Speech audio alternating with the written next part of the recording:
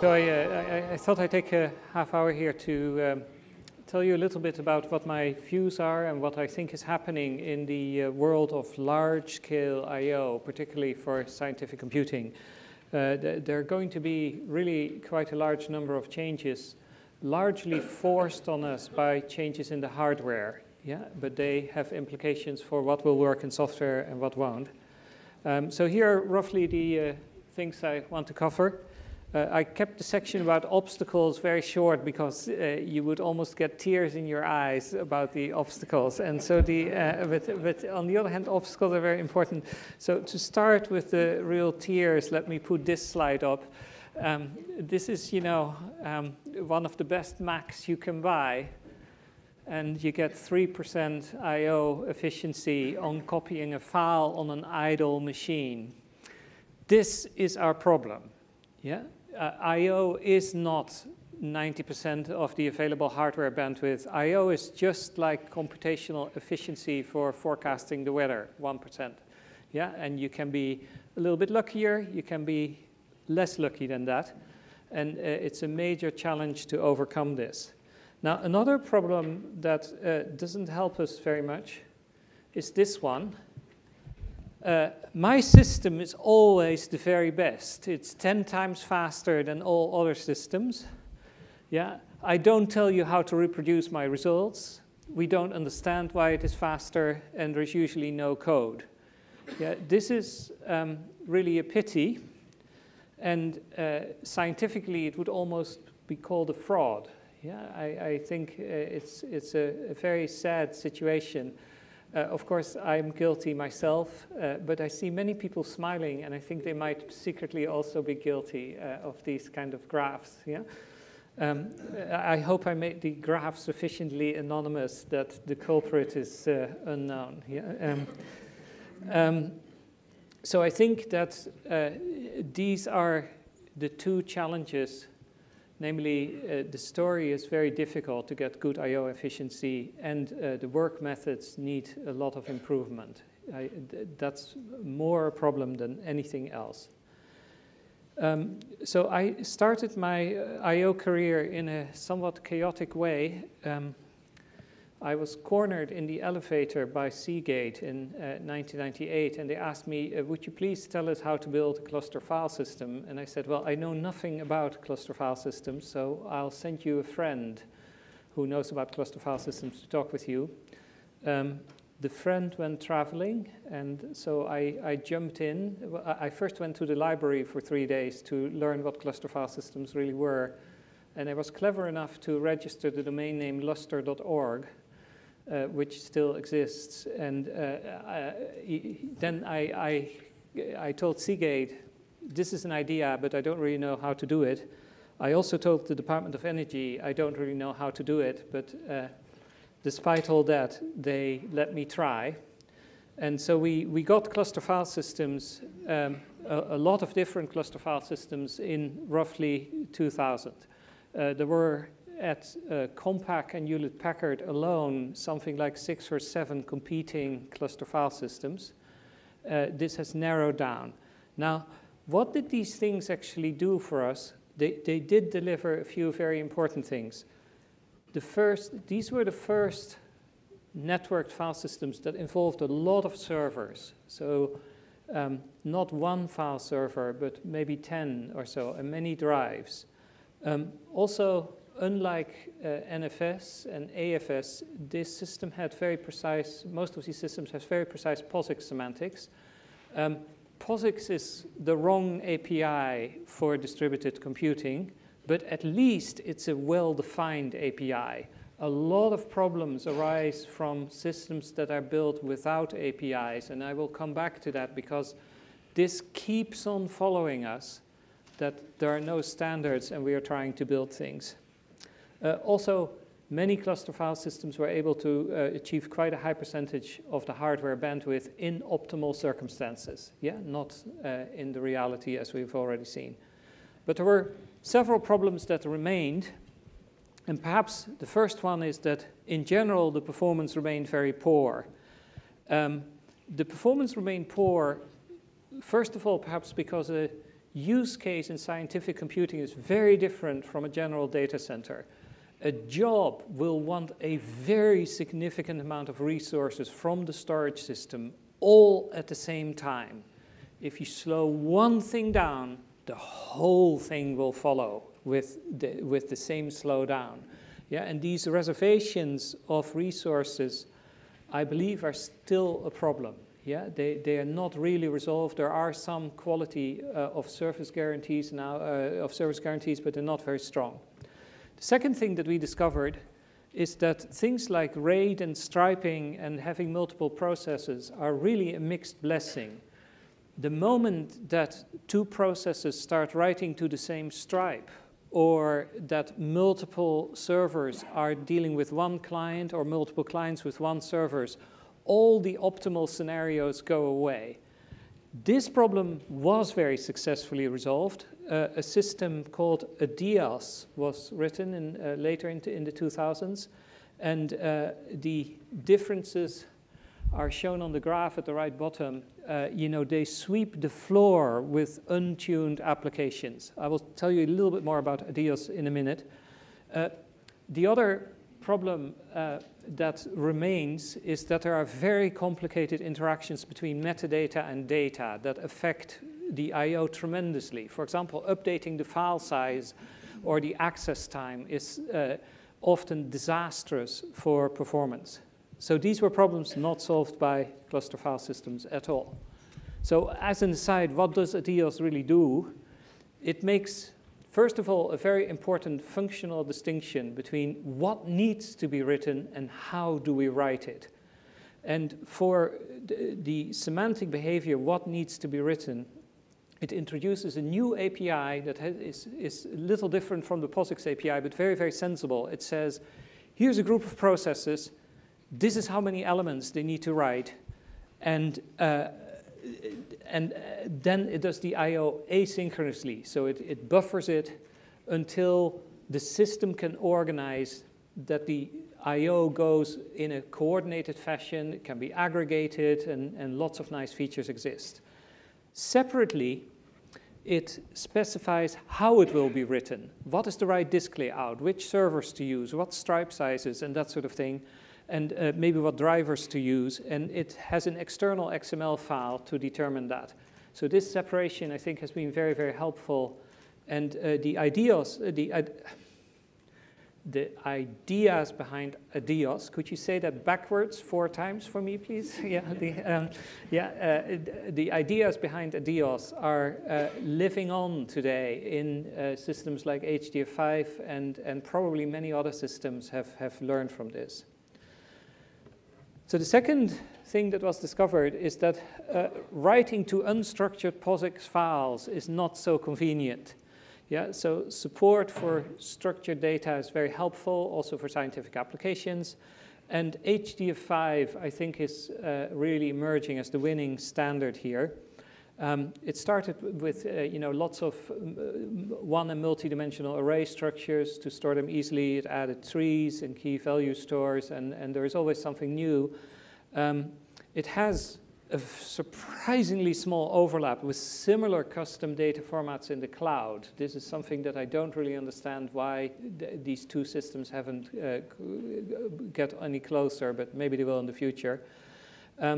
Other formats are beginning to rely on HDF5. I think that maybe 5 or 10 years ago, HDF5 was one of many. Now HDF5 looks to be leading the pack, and that is good. The implementation framework is now quite rich. There are things like drivers, lots of utilities for visualization. There was a beautiful course here yesterday to show you how to do some of these things. There are also some things still to be desired.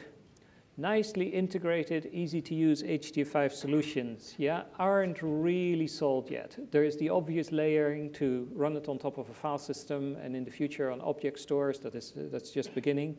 But I think some more integration is needed, and we will get back to that in a few minutes. There are lots of I/O libraries. This is an overview that Oak Ridge made. Oak Ridge is the maintainer of ADIAS, so they're probably slightly biased towards ADIAS, but it also isn't a comprehensive slide with features. But as you can see, lots of good things here, and lots of choice. Let's move on. Yeah, this is what happened with file systems and right afterwards. Yeah, so I said they brought some structure, they brought large-scale installations with many servers, but the performance remains problematic, and formatted structures, formatted data remains problematic. Elsewhere in the industry, object stores became very popular. So object stores were earlier used inside file systems, but not really taken outside with good APIs and that sort of thing. Lustre and the Panastas file system, for example, have object stores behind them. Object stores brought completely new things to the world. They are very, very scalable. So they don't have a file system namespace. There's basically an almost flat namespace. An object has a name, and that's it. The data management we've seen with object stores is fantastic. What you can do in terms of replication and availability is orders of magnitude better than what file systems have offered.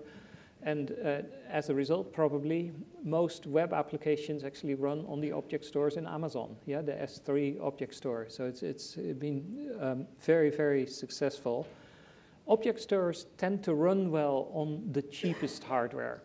So cluster file systems have generally used a somewhat higher grade of disks and RAID controllers and those kind of things. Object stores had no need for that. They can run on very low-cost hardware. But a blessing as it may be to not have a namespace because it's very scalable, people do want to organize all these objects, and the lack of a namespace is a problem. Yeah. Another thing is that the APIs have several issues. So you can usually write an object only one time from the beginning to the end. Yeah. If you're lucky, you can append to it. So that's the next thing you can do. You can't write in the middle of an object, typically. Yeah. It is only made to write a whole object out. That is very inconvenient. Yeah. Particularly if you have multiple nodes, each contributing to a larger data set, you would want to be able to deposit bits and pieces of these objects, and you can't. So the APIs, loved as they are for their simplicity, they're not really right for scientific computing, I think. The performance tends to be disappointing, so you don't get high bandwidth to objects like you can do to a cluster file system, but that is to some degree somewhat made up for by the scalability. Yeah, you can maybe just use more servers and that sort of thing.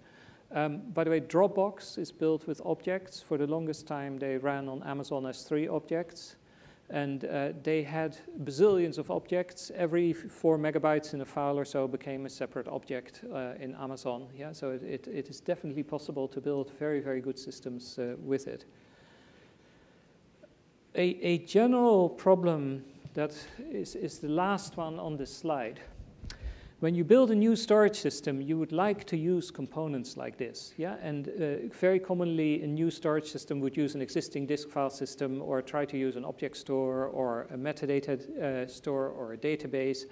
And it has been quite difficult to reuse object stores inside like new file systems or other new storage systems. Yeah, and this brings up this whole question whether the ecosystem of storage software is healthy for reuse. The market is certainly very healthy. Look at how many there are, and there are probably at least 2 or 3 more times more than these. Yeah, so there are probably 30 or so object stores. These companies get acquired sometimes, and so it's a hot topic. But in scientific computing, an alternative is being asked, like, do we really need these object stores, or could we perhaps just write files in ZFS file systems? Yeah, and could we do that and then keep our normal read and write I/O operations instead of the put and get operations? Hierarchical redundancy is something that all the big cloud companies have got right, but you can't buy it, I think. And the sort of redundancy of data that you want is you want some redundancy inside a box, yeah, what was previously offered by RAID, some kind of erasure code. Then inside a rack, you may lose one unit. It would be best if you can replace and rebuild that unit inside the rack without having cross-rack communication. So that's the second tier of redundancy. And then the third tier would be between the racks. Yeah, and this is an adequate amount of data protection. And I know that Los Alamos is trying to implement this using existing ZFS file systems and relatively simple mechanisms. Now, another important thing is that scientific computing needs a form of transaction. You have to sort of agree between all the nodes that something is complete. It doesn't have to be an ACID transaction or something like that, but you have to say this phase of the computation is done. Yeah, we must have that on disk. So that needs to be built in. It's not an easy problem. Now we're beginning to look at the newer technologies. So there is a wilderness of new memory technologies coming out right now, and they place a high demand on the software. So in the diagram at the top, I'm going from a CPU package on the left to the memory units on the system, the DIMMs that might be there. There might be flash storage in between, and finally we hit disks somewhere. Yeah, there will be different kinds of interconnects between these units. And the newer parts of this hierarchy are, first of all, the high bandwidth memory that you find in the packages now. Yeah, its bandwidth is approaching a terabyte per second, so it's 10 times more than what was available with RAM. The next new thing is NVRAM units. So Crosspoint is maybe the first one to ship from Intel. It has roughly the same bandwidth as RAM has. And then Flash has been there now for a few years, and disk has been there for a longer time. So here you see roughly what a per node picture of bandwidth can look like. Yeah, if you build a reasonable computer with, you get these sort of numbers. So very roughly speaking, this goes down an order of magnitude for each tier. Yeah, that is a bit of a problem because that means that if you move data here, you can never move the same data there. Yeah, that's just not going to work. Yeah. At the cluster, you see a similar sort of level. Yeah, the high performance bandwidth of not even the biggest clusters will be on the order of a petabyte per second. RAM bandwidth, 100 terabyte per second. The burst buffer cache, which belongs with this storage tier, is on the order of 5 times faster than the fastest file systems. Yeah, 5 terabytes a second for a reasonable cluster. And then we go down to the hundreds of gigabytes typically for the file systems.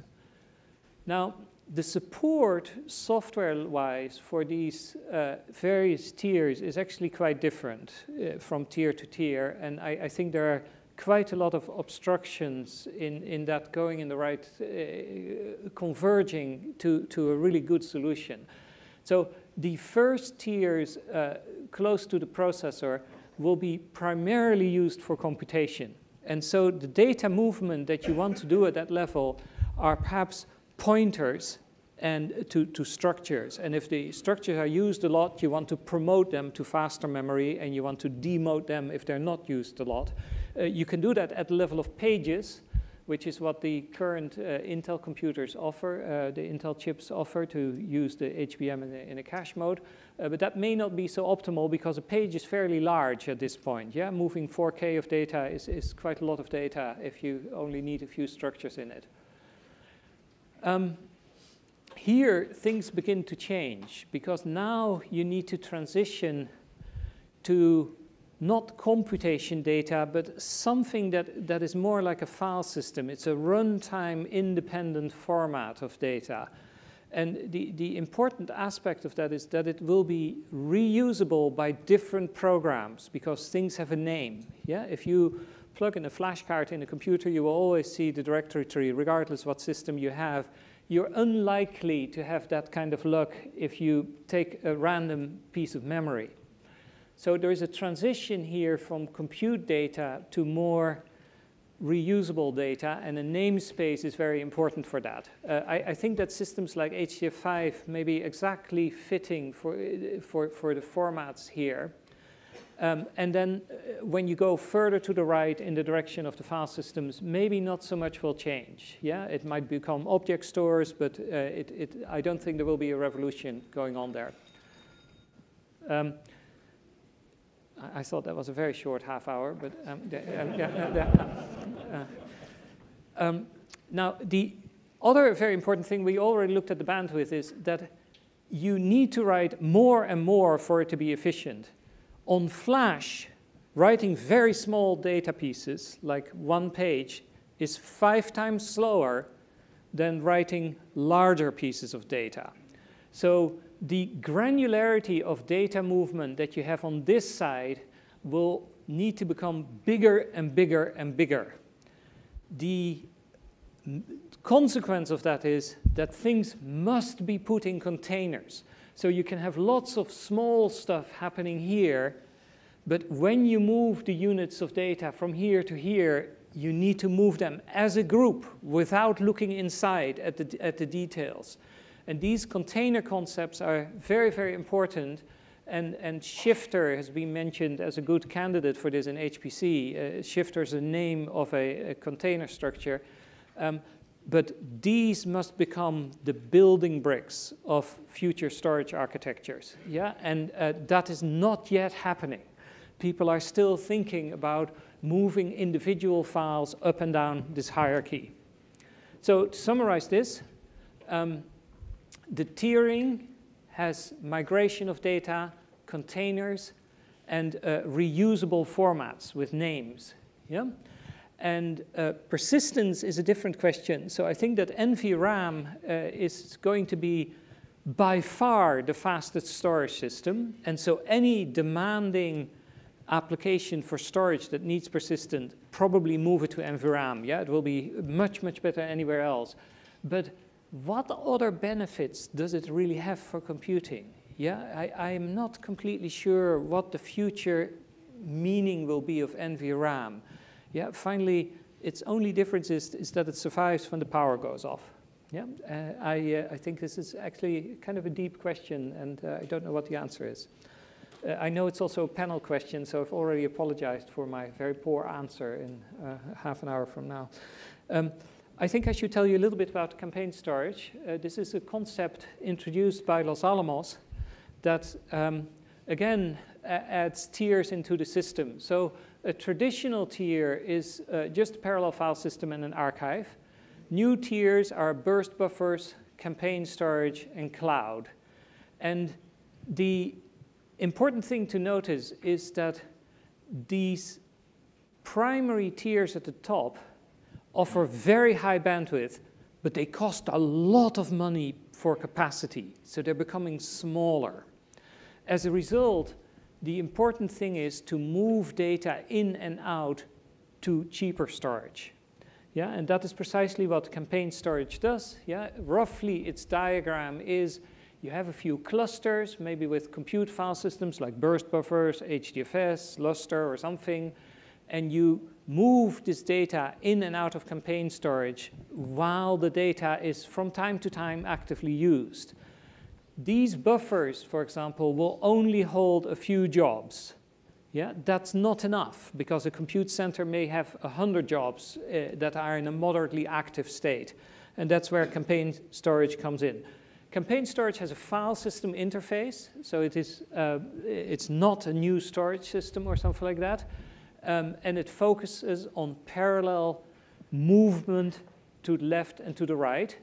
But we also built in features that are similar to the ones you find in archives. For example, can you search the data? Can you execute policies on it, like to find the files that you don't want? And the way we did that is to add search to the ZFS file system. And this is not a complete database where you can search for anything. We have a histogram model. And so, for example, we divide up the file sizes in 5 buckets. and the types of files in 10 buckets or something like that, access times in a few buckets, and then you get a little quantity that says, how many files and how many bytes do I have that have these properties? And we do that per subtree. You can maintain that very easily due to the ZFS changelog properties. It's not a new idea. It has been around for a long time. I've been surprised that it hasn't been built into a lot of file systems. Yeah, at the moment, if you want to find out how many files there are in a subtree, you have to run find, and it will run for a long time, perhaps. Yeah? So the workflows that you can have with campaign storage are staging and destaging, which I already mentioned. You can do things like HSM by searching in the metadata. There are ways to migrate to cloud or make multiple copies of your archives. It's a fairly general system. We don't know yet how well it will latch on, but it is quite differently constructed from the now very old systems that have functioned as archives, and it probably matches the world of tiers quite well. Let's see. The data layout in campaign storage is very simple. The file system, of course, just has folders and files in campaign storage. The directory data is in a file system, and then objects are used to store the data. One special property of the objects is that one object can contain very many small files.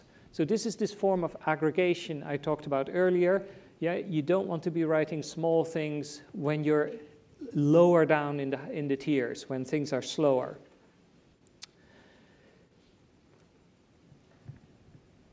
When files are very large, they can be striped over multiple object repositories. Yeah, this is a fairly standard property, and there's not so much surprising, not so many surprises about it. So the data movers that we have today to go in and out are Lanel's parallel rsync. It's called pftool. We have a Lustre HSM mover, and what they do is packing small files and striping big ones. Yeah, what is coming are a few other ones, things like grid FTP and other HSM movers for DMAPI systems like GPFS. The metadata layout, the most important thing that everybody is after here is, again, bulk movement of metadata. Not lots of small files one at a time, but instead groups of metadata into the file system in and out, because that will scale.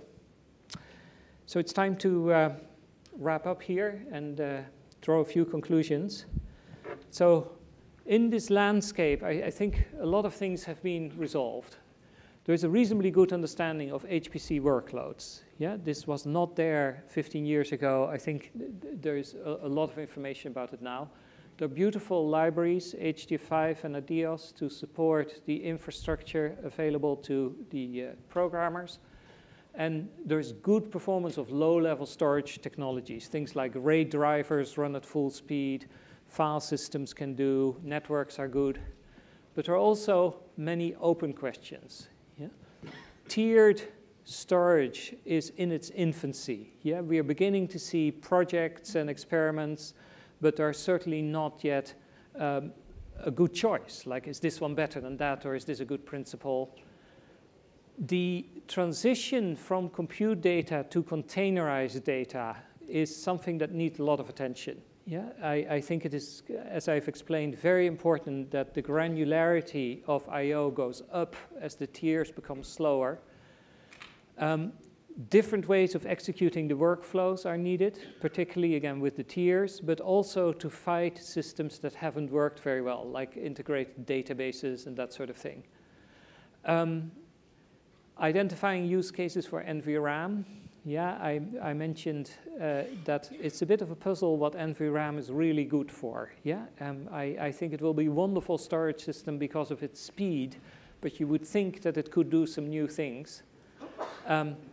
Integrated, easily usable constructions will always be the driving thing for businesses, but also for users. Yeah, so I think that that's my message for you about where we are with I/O. Thank you. Let's thank our speaker.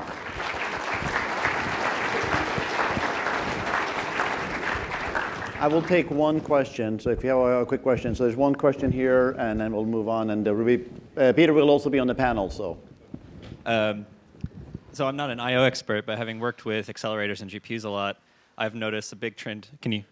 Could you say this one more time? The door was open and there was a lot of noise. Oh, sorry. So I'm not an I/O expert, but I've worked with accelerators and GPUs for a while. And I've noticed a big trend is kind of across the board, people moving towards cache coherency and moving towards high bandwidth memory, whether it's on the GPU or Xeon Phi. Do you think there's a place for cache coherency on the burst buffers, for example, moving between file system and burst buffer, between burst buffer and RAM? I think, first of all, this is a very good question. And the answer will be largely determined by the programming models that are available. Yeah, so in principle, you don't need coherency. A program can take care of it. In practice, coherency is very pleasant to have because then you don't have to program it. Yeah, in the cloud world, there is very little coherency, and the work is going pretty well there. Yeah, and so I don't know where it will be heading.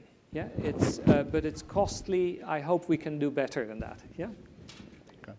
So let's join me in thanking our speaker again.